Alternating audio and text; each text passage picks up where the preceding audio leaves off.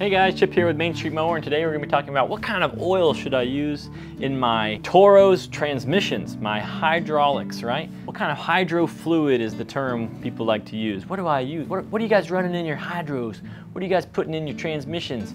We call them hydros, but they're integrated wheel motors is generally what you see these days. And Toro recommends two types of oil. I have one here in front of me, and this is their specific oil that they have designed very specifically for these types of transmissions. This is called the Hypr-Oil 500. This is made for Toro by Toro, specifically for like their Parker Hydro Gear pumps, their tough torque pumps. They recommend that you change that fluid every 500 hours after the initial break-in. So the initial break-in, depends on the machine, is somewhere between 75 and 100 or 75 and 200 hours depending on the unit. Check out your manual to know exactly. Once you've done your break-in, they say that this oil is good in your hydraulic system for 500 hours. And this isn't for every type of hydraulic. This isn't for skid steers and that sort of thing. This is specifically for zero turn units with those Hydro Gear, Parker, or tough torque transmissions. The type of oil it is kind of unique. It is actually almost a type of synthetic engine oil. They say that you can either use this Hypr 500 and get 500 hours of use out of it before you should change, or you can use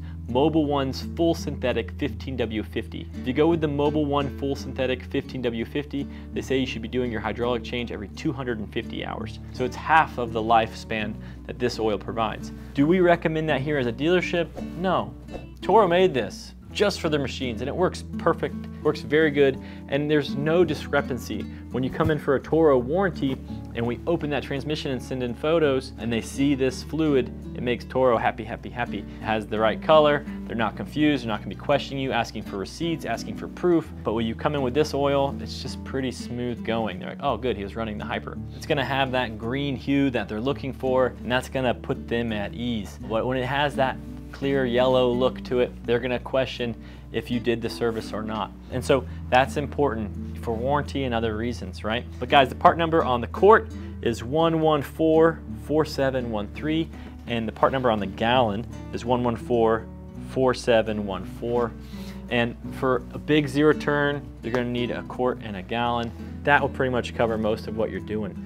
Guys, this is a fantastic product. If you have a Toro and you're trying to do the hydraulic service yourself, it takes about 45 minutes, as long as you're just taking your time and going nice easy. You can do it faster, but there is some bubbles and things like that you want to give time to settle before you wrap it up. You could check out, we have a tough torque video where we do it on a grandstand. It's gonna be right up here. Click on that video, it'll show you how to do a hydro oil change. It's very, very simple, it's quick.